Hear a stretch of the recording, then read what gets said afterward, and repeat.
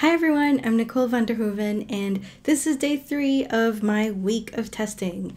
So far in this series, I've just been using the test builder on K6 Cloud to get running really quickly, and that's been a great experience. But I also wanted to see what it's like when you use the actual K6 OSS. So I wanted to go fully open source and see how to build a load test from there and how intuitive it is. So I go through today how to install K6 OSS, running a simple test just locally and what the debugging experience is. I go over how to add checks or assertions and how to add tags to requests. So it was a bit of a longer one, and rather than break it up, I decided I'm just going to add timestamps down below. So skip around if you want to. That's kind of the nature of this, like, watching me learn kind of thing. Is it doesn't take me like 5 minutes to learn these things because I'm totally new. Start with the home page and follow along the instructions there like everybody else. I want the open source version because the cloud is what I was using before. So I'm going to download this. Okay, I'm on a Mac and I do have Homebrew installed already. So that's easy. I'm just going to copy that. I'll actually bring my terminal window over here so you can see as well. Brew install.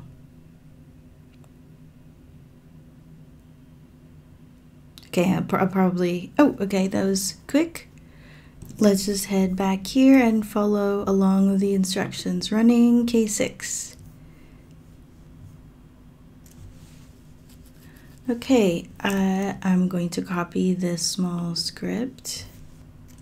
I'll save that in scripts. I'll create a new folder called K6 script.js.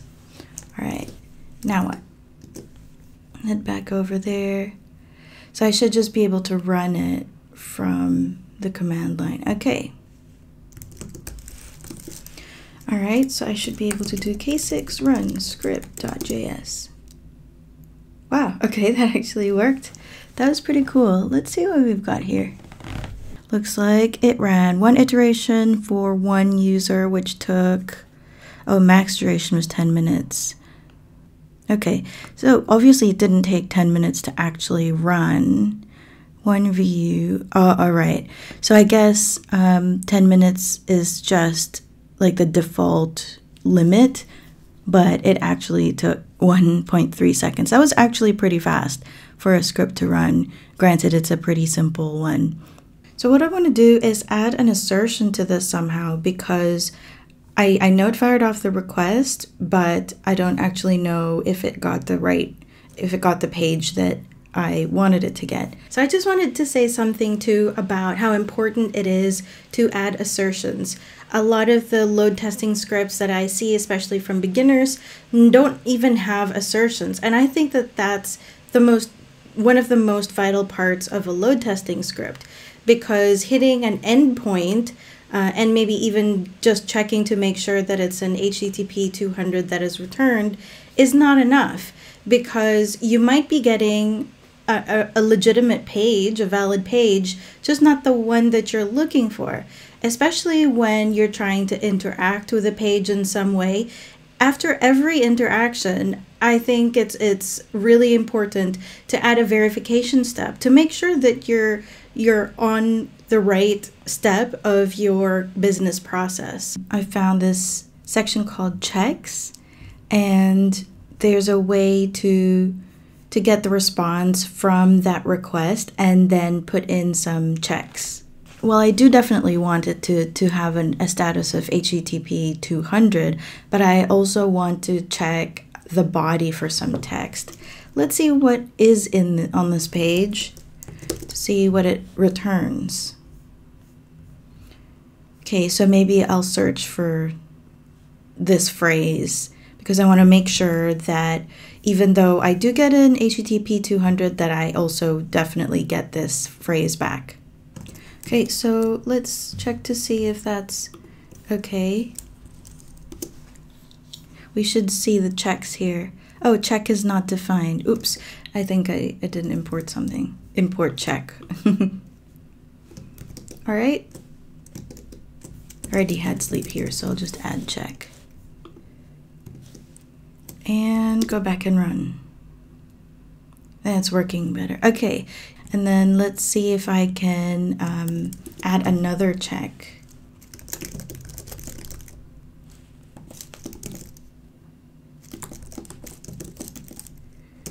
All right, body. Okay, fine.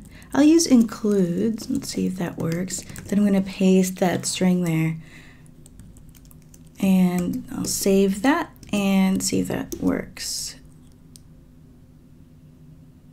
Okay, so now we've got that text verification going. What do I want to do now? I want to maybe run this with more than one user, or let's try one user, but then like run it in iterations. Back to just running it. Using options, adding more views. Okay, so you can do it on the command line, which is kind of cool because that means that you don't have to keep changing your script. Duration.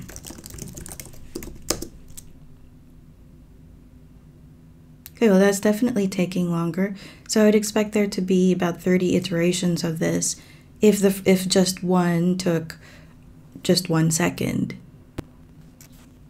There were 27 iterations, which is right about the 30 iteration figure that I was thinking because the time was slightly over 1 second. Yeah.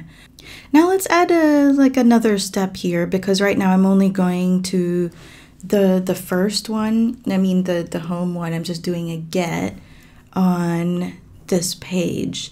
So, let's see if I can do a post. So I'll copy this. What is it anyway?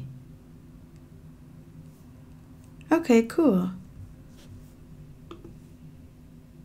I'd like to do a post request because this one was just an HTTP. All right. Okay, that looks fairly standard. So let's make this the domain.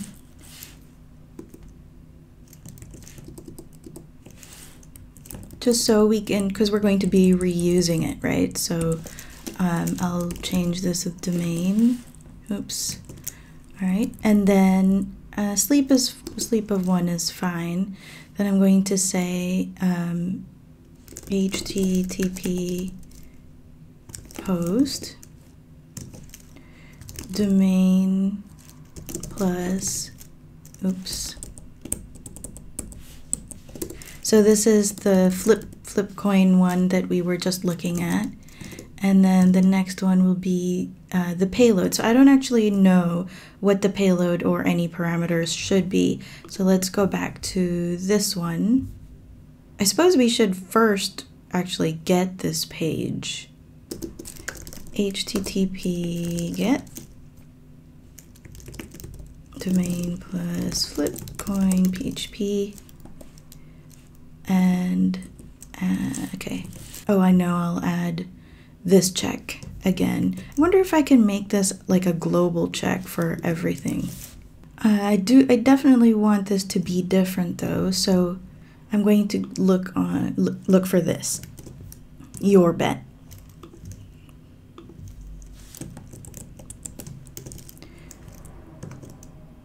Let's comment that out for now. Okay, so I found this thing called request tags where I can put in a name so that I can kind of name a step so that it doesn't say the URL, it just says like, you know, step 1 or something like that. So I want to call this, oops,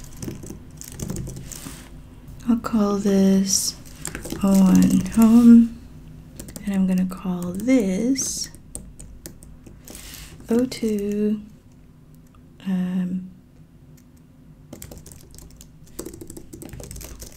visit flipcoin. Let's see if those come up as tags when I run them. Okay, so they still don't come up here. Maybe they just come up in the cloud.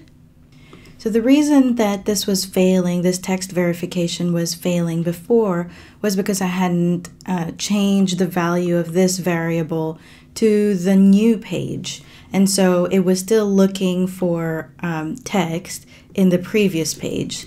So let me put in, what is it? Your bet. Okay, so I'll put your bet here, and then let's run that again, and that should work.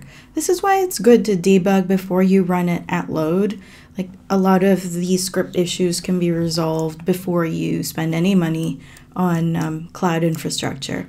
Okay, so both of those worked. I'm just going to copy this, except I'm going to actually use this because I'm now, so in this one I've gone to the home page. Here I am, I'm going to the flip coin page, but I haven't actually clicked any of the buttons yet. And then I'm going to, in this third step, I'm actually going to send a message. Let's see what that was. So this one will be bet. I'll say heads. Bet on heads. Click heads. Let's see what that does. All right. So I've opened up the developer tools here because that's just really useful for figuring out what's happening on the protocol level.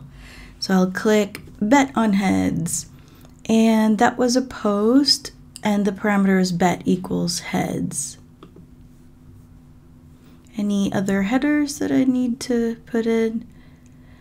It doesn't look like it, so it's just bet heads.